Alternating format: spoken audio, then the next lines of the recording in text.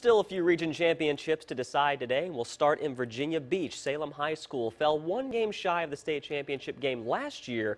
They lost 7-3 to eventual champion LC Bird. Now, as fate would have it, the Sun Devils got a second chance. The same two teams at the Sportsplex today for the 5A region titles. Salem wearing red. There's head coach Rob Jackson. They took the first lead. They led 7-0. LC Bird scored 14 unanswered. Quarterback Jalen Elliott keeps it on third down.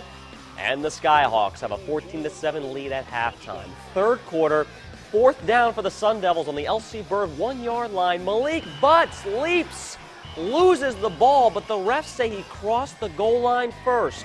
Touchdown Sun Devils. They missed the extra point, though, and LC Bird still leads 14-13. Fourth quarter, Jarrell Lightbody intercepted by DeJuane Dorsey. Now it's the Skyhawks with fourth down on the Salem 1-yard line. They go for it, and Elliott fakes the handoff, keeps it himself. It's an LC Bird touchdown. They lead at 21-13. Less than 2 minutes to go. Last chance for the Sun Devils. Fourth down, and Lightbody is sacked by Rashard Ashby. There's your game. Coach Jackson dejected. A gut-wrenching loss for the Sun Devils for the second straight year. The Sun Devils fall to LC Bird in the state semifinals. Here's head coach Jackson after.